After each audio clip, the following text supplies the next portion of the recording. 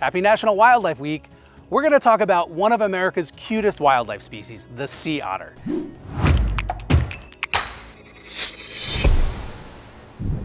Everybody's familiar with sea otters.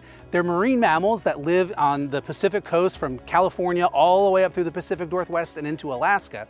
And they float on their backs in the water. They hold hands so they don't float away. Really, really cute animals. But they're also really ecologically important. They help keep animals like sea urchins in check. If the sea urchins are overpopulated, they'll eat all the kelp that lots of other animals rely on. And they are so important. They do so much good. You can see them sometimes laying on their back with a stone. And they'll have abalone on their chest, or a sea urchin that you just mentioned, and they'll crack it open and then consume it. They were harvested terribly for years and years, and their populations almost completely disappeared.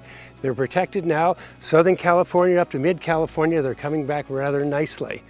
If you really like to see them up close and personal, Monterey Bay has an entire group of otters that lay about 500 feet off the shore where you can get a good look at them. Some of these were actually part of the Valdez oil spill, and they have been saved and released back to the wild. And it's a really good reminder that some animals, you might actually be able to get up pretty close to. But as always, you want to keep wildlife wild. They're not our pets, so never try to get near a sea otter or any animal for that matter in the wild. Don't try to pet it, don't try to feed it.